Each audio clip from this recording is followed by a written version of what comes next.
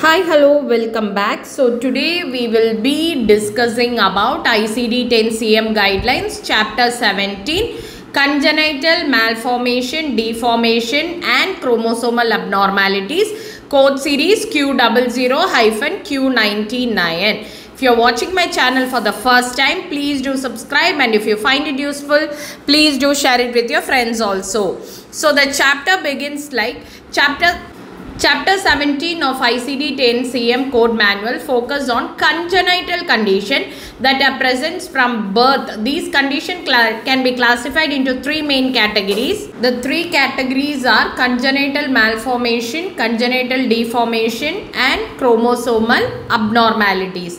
So these are the three main categories. So we'll see the definition for congenital malformation. These are structural abnormalities that arise during fetal development leading to anomalies in organ system or body parts.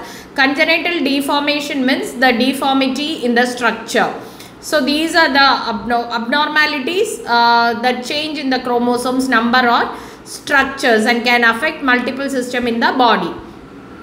Assign an appropriate code from category Q00 to Q99 for congenital malformation, deformation and chromosomal abnormalities. A malformation, deformation or a chromosomal abnormality, that is Q series, can be a principal diagnosis or it can be a secondary diagnosis. When we don't have a unique code assignment for this Q series, we can code for the manifestation. When the code assignment specifically identifies a malformation, deformation or abnormality, manifestations that are inherent components should not be coded separately. Additional code should be assigned for manifestation if it is not included in that diagnosis. Chapter 17 Q series can be coded throughout the life of the patient.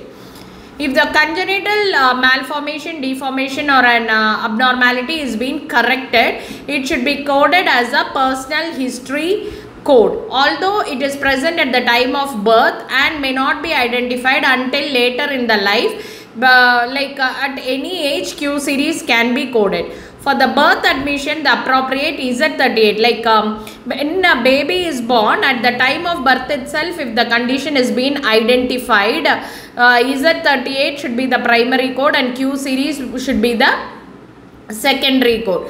So that's all about Q series. It's a very small chapter and easy to understand also.